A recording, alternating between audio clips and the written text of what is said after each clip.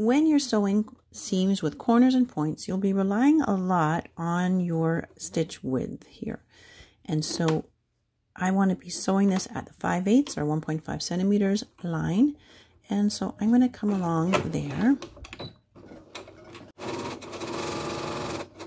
And when I'm approaching the corner, I'm just going to slow down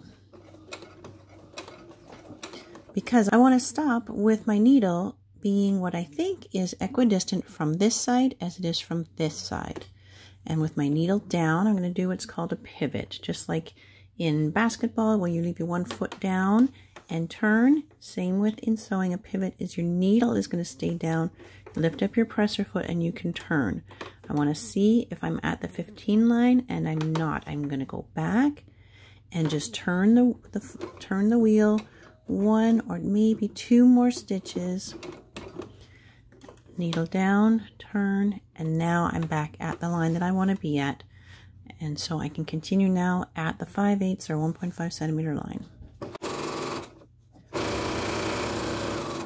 It'll be the exact same technique at a point like this.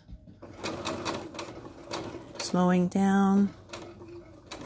And when I think my needle is the same distance from both sides, I'm going to leave the needle down, lift the presser foot and turn. And I could go maybe 1 more stitch, needle down and turn. Now I'm right back at my sewing line. When you sew corners and points, before you can turn this right side out, you need to clip your corners. And so I'll be cutting off pretty close to the sewing line, but I'm not cutting my stitches.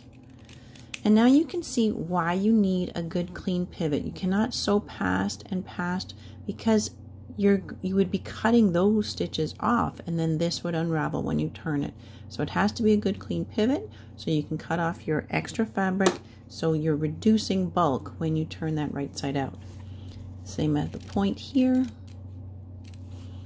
at the point, I'm going to be cutting way back here.